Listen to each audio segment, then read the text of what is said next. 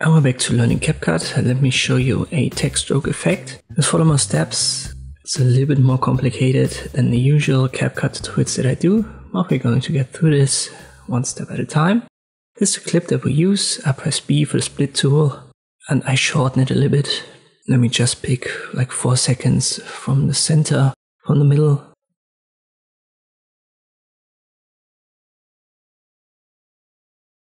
So this is what we use. We copy it, Ctrl-C, Ctrl-V. And for the top one, it's selected, and I use the default layout. I go to video and cutout. Then I use the auto cutout. It's going to cut out the woman that is walking and give it a mask. This should happen automatically in CapCut. Once it's completed, you get this message, auto cutout completed. Then we make the bottom one invisible, and you can see it has done quite a good job. It's the first step. Once you've got that done, make the top one invisible. And we'll create a default text. I want it to be in between both of these clips, so let me put this cutout on top again, and you can see it's in front of the text. I'll make it invisible again, and you can see the text on top of the woman. Text is selected, and I'll change it under text basic on the right, and I use a different font. It's a good idea to pick a thicker one. We'll just go with this one here. It should be fine for our tutorial. Size it a little bit up. You can also add a bold style.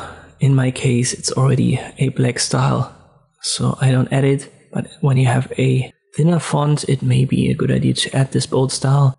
Place it a little bit to the top, like this. You want to make it white as a color.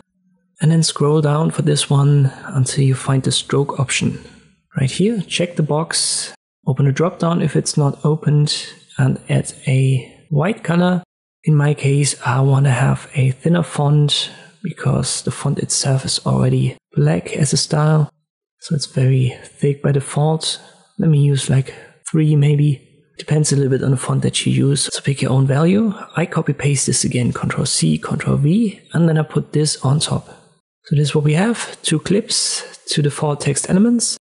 Now I select the one below. So I select the text and the footage below.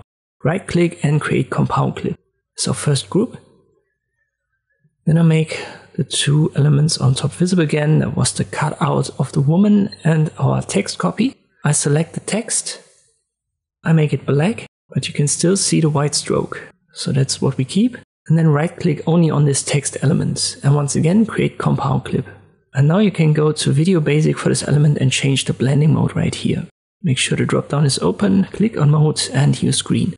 And now you can see our stroke, so it's a thinner one. As I've said, pick a value of your own that fits your font. And if we play it, there's the finished effect. I hope this video was helpful. Thank you for watching, and I'll see you next time.